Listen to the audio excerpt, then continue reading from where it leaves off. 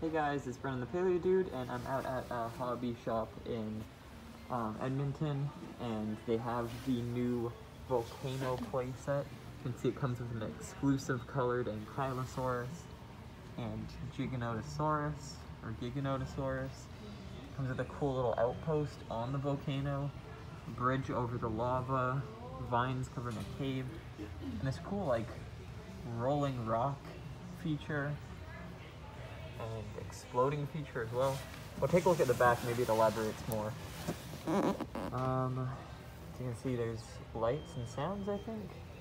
And yeah, light, sounds, interactive missiles, hidden doors, opening parts of the mountain.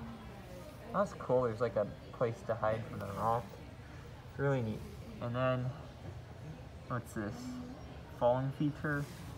You can see other sets. There's the playset, which I reviewed already. You can check that out. Some accessories, some plants. Oh, what's that? A little dashboard. And you can see the other sets, which they've actually got here. This vehicle is pretty cool. It's in scale with Mattel figures. It's got a little cage for dinosaurs. Then the smaller sets. This one's pretty basic.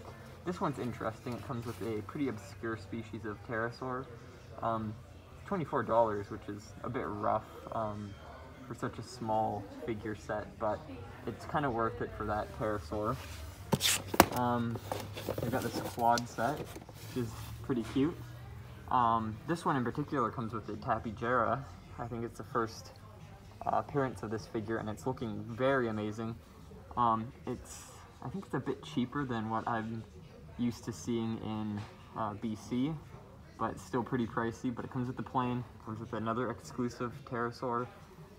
So those two sets I'm taking a look at possibly getting in the future. I don't see any set connectors for the command center. Usually they have those. And then they've got like the usual basics of the rest of the figures: Brontosaurus, Proceratosaurus. They got the new monolophosaurus, which is pretty cool. And the Proceratosaurus. That's relatively it.